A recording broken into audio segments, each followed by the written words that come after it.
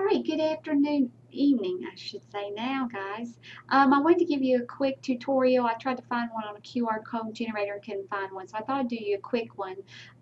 I just used the QRCodeGenerator.com site, and this is what it opens up to. You can see you can log in and sign up.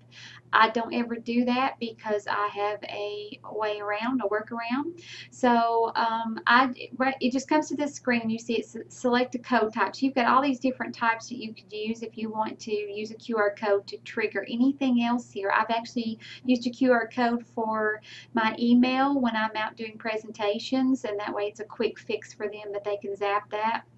I've used it for a PDF as well. So there's many things that you could do here, but we're going to go ahead and let it defaults to the website. We're going to keep it as such. We're going to go to next step.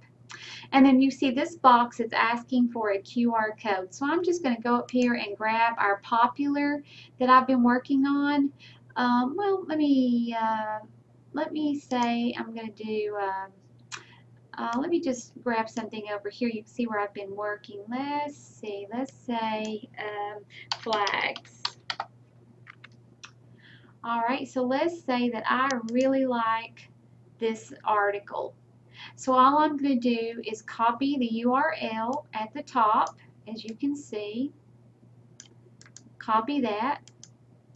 All right, I'm going to go back to my QR generator here, and I'm going to put that right there. And then I'm going to say next step, and there is my QR code generator.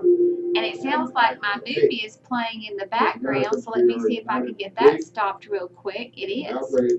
So then I'm going to come back over to the QR generator page, and you can see I have my QR code. So if you scan that, it's going to take you to that piece that Obama is speaking about right now, President Obama, I should say. So I'm going to just use the snipping tool, and we've talked about that in class. You can type it in or you can go look for it. Let me show you what it looks like. I'll bring my screen down.